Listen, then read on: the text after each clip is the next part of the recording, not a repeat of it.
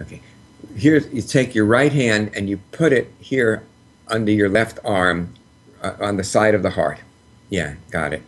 And the other hand on the shoulder. And just to get a feeling, Ruth and everybody else who's watching, what this feels like, what the sensation is like, not just of your hands, but of what's going on inside of your body. Most people report a settling. What this does, I believe, is it helps us become aware of our container.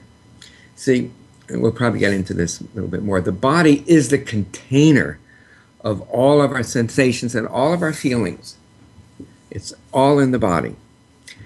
And this is the container of the body, is the kind of the outside of our body, our shoulders, the sides of our thorax and so forth. And when the person can feel the container, then the emotions and the sensations do not feel as overwhelming because they're being contained.